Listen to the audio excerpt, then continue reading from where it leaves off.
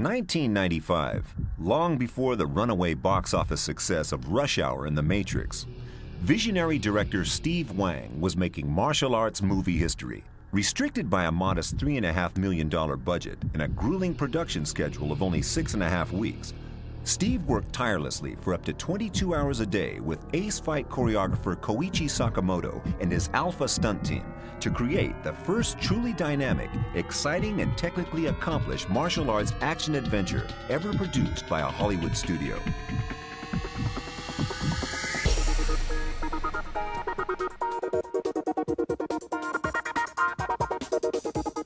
The movie is Drive, starring action superstar Mark Dacascos and livewire comedy talent Kadeem Hardison.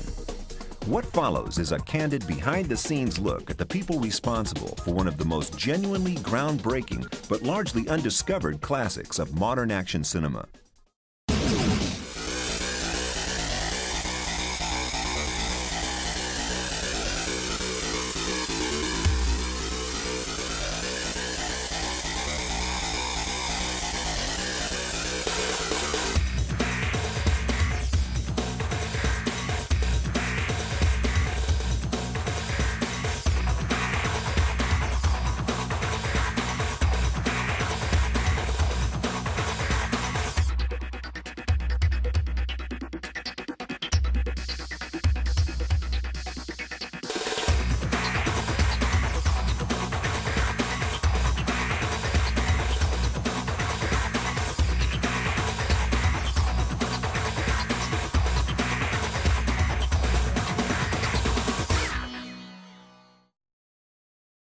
Born in Taiwan, Drive director Steve Wang grew up on a staple diet of kung fu flicks, both homegrown and imported from Hong Kong and Japan. And although he immigrated to the United States at the age of 9, his interest in the genre continued into adulthood. His first movie, Kung Fu Rascals, which unbelievably Steve made for a mere $40,000, is a remarkable debut project and a popular cult hit in many countries. The fluid, high-energy fight sequences in Guyver 2: Dark Hero further consolidated his reputation with action fans upon its release in 1994.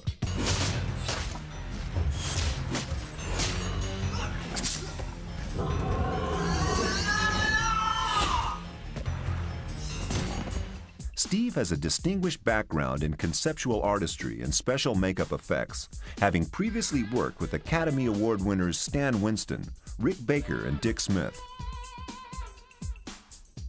Steve has sculpted creatures for such mainstream cinematic favorites as Gremlins, Godzilla, and Alien Resurrection. His highly developed sense of visual perception gives Steve a head start over many directors when it comes to the development and execution of high-impact fight action. Producer Mike Leahy recalls how Steve came to be involved in the Drive project. I met Steve Wang through a mutual friend of ours where he showed me a demo reel of some of the work that he'd done in the past. And immediately I knew I had to work with him on something. And we had an opportunity to go to Romania and check out some locations for a sequel to Fist of the North Star. And we realized that wasn't kind of going to fit our timeline, but another script fell into our laps called Drive, which Scott Phillips wrote. And we took that and adapted it to some of the important aspects that Steve wanted in the film, namely Mark Dacascos, who plays Toby Wong, and looking for someone that can have some comedy to bounce off of, and we thought of Kadeem.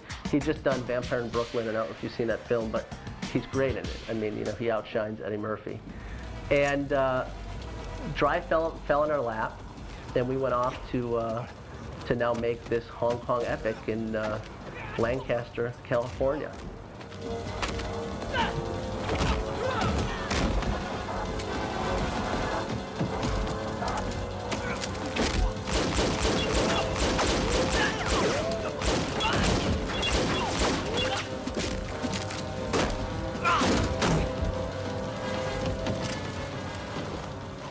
And what attracted me about Drive was that I felt it had very strong characters. It had really a lot of neat things going for it, character-wise, and that it was a road movie. I really love that fact that it was a quirky road movie. The dialogue was snappy, it was funny, there was some really neat stuff in it. But overall, the structure of the film and the action style wasn't really what I wanted to do. It was more of a car chase, gun battle type movie. So I asked them, I said, well, yeah, I'll do this film if you let me rewrite the action sequences to tailor more of my taste, you know? And they said, yeah, sure, go ahead. There was like a pretty fair amount of collaboration between me and Steve on the final script. We went through a bunch of drafts together. In some cases, we'd just sit down and work out stuff together. In other cases, Steve would work on things, notes, or actually go over the draft and then give it to me, and I'd work on it again. Like the gravel yard fight in the original script was this running gun battle in Land Rovers that was just way too much for the budget and the time that we had. And ultimately, I think it came out better, just having more martial arts action in it. What did you do?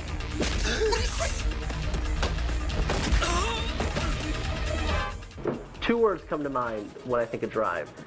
Singular vision. It was a beautiful thing when we all got together at my house for dinner one night in prep, where we all sat down and said, what are we making here?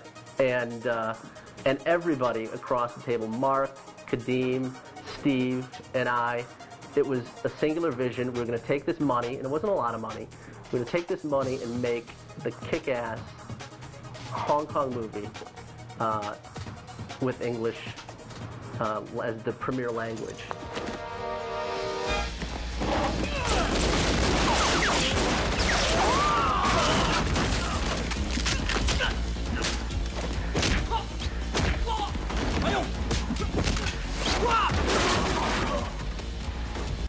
It was just a 6.5-week rush.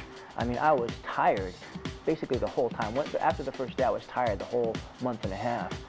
But I've never been so happy and excited on a project consistently all the way through, you know. And I've never gotten so beat up before in my life. But I was happy to get beat up, you know, because I would see dailies the following day and go, man, this is working. It was a script that was that probably would have never made it to me, but my agent at the time, they knew I'd been talking about Hong Kong and action and animation and just the kind of things I talked about wanting to do as an actor.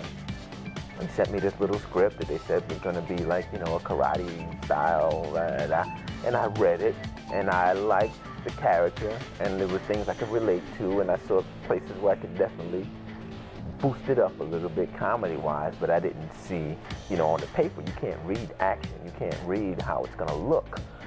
So they said, if you like it, we'll set up a meeting with the director. Okay. And I met Steve Wang, and actually I think first, before I met him, they sent me tapes of what he had done. They sent me Kung Fu Rascals and Guyver. And then after seeing that, I was like, oh, I definitely want to meet this guy. You telling me that this guy lives in America? I got to meet him. For me, I've never set out to be an art filmmaker. You know, I've never wanted to go out and say, you know what, I'm going to make Dances with Wolves, or although I personally would love to have done a film like that. My main goal as a filmmaker, at least for now, is that I want to entertain people.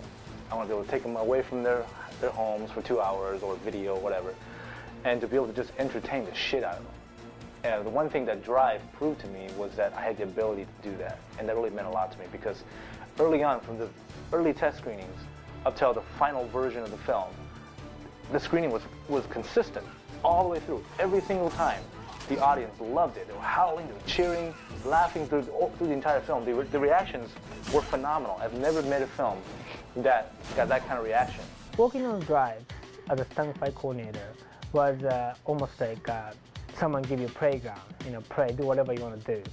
Because me and Steve work together very closely, and he gives me a lot of control as far as the scheduling, camera angle, creativity for the fight choreography, that we all work together well. I think Drive is strongest in that it's a Hong Kong style action film, so it has those elements for people who really love martial arts action. At the same time, it's got a very nice group of characters, Mark Dacascos, Kadeem Hardison, Brittany Murphy.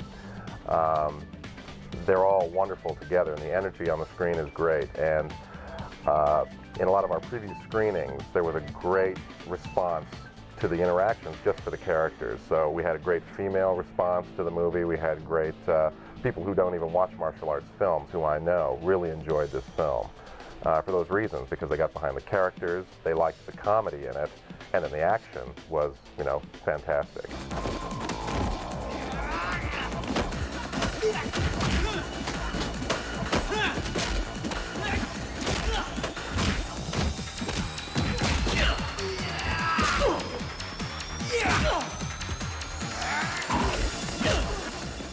Early on, I knew we had something special. Everybody plugged in 110% as far as, you know, working on Sundays, seventh days. I remember Steve would literally, this isn't just a story. He would literally shoot with a crew all day long. Then we would send everybody on the first crew home and bring a second crew in, keep our main stunt guys, and Steve would work well into the evening. And sure enough, we had a call time the next morning at 7 a.m. with the first crew that had gone home and slept and ate dinner and spent time with their family. And Steve would go the next day, we'd take lunch at noon or 1 o'clock. He would go and sleep his 35 minutes during lunch. And I remember this sad looking guy comes stumbling, you know, the poor PA's got to go knock on the door to wake up this director that's been up 24 hours, you know, sleeping for 35 minutes. And I remember Steve showing up on the set after one lunch. You know, everyone, the whole first crew has gone home, right? So they're having lunch, eating away, and Steve walks out with these big bags under his eyes, just totally lost to the world. But he was a mission, man. He had a singular vision. This is the time we have to make this movie happen from this date to this date, and he just kicked ass, you know, every moment he could. Myself, personally, I'm not a huge martial arts action fan, but watching the way this film was put together and watching the things that Steve did on set with Mark Dacascos, the wire work. Mark is amazing, did virtually all his own stunts in this film. It was amazing to watch for anybody. The acrobatics and the dance quality of the film is really exciting to watch.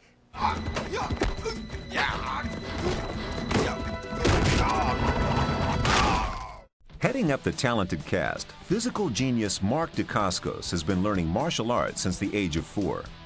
Indoctrinated in the effective street art style Wun Hop Kyun Do by his father Al Dacascos, Mark is as effective off the screen as he is on. Producer Mike Leahy vividly remembers his first introduction to Hawaii's answer to Bruce Lee. Specifically, I remember the first time meeting Mark Dacascos. We went to a restaurant in the Valley, and Steve was pretty adamant about us needing to hire this guy, Mark Dacascos. And I met Mark, and he was telling a story, and at one moment he moved his hands. I'm doing it about 1/100th of the speed that Mark moved his hands. And it was like I was sitting across from a puma that was just so delicate and so graceful and so methodic in his approach. While he's eating a hamburger, I just knew this was the guy that we needed to hire. Mark was the guy I wanted from the beginning for this movie. Because the one thing that it's really hard is, a lot of people in Hollywood, you know, the guys who make the big movies, you know, they don't understand this. And that is, it's really hard to cast somebody who can do the acting, give you the performance, who can also do the action that is required in this kind of movie without looking like they've been doubled every 5 seconds. I love to train in martial arts.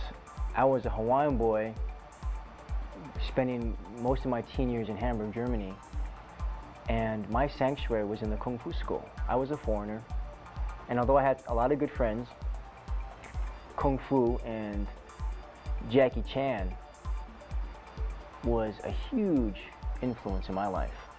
Matter of fact, when I was 17, I moved to Taiwan for 6 months, and I studied martial arts there, and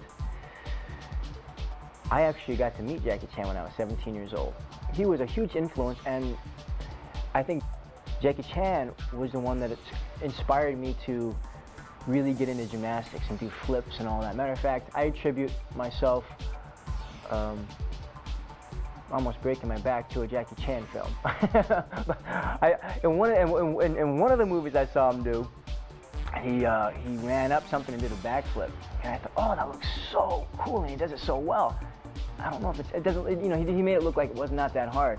So I went back to our Kung Fu school, and the ceilings were only, I don't know, maybe 9.5 feet high, 10 feet high, and there was this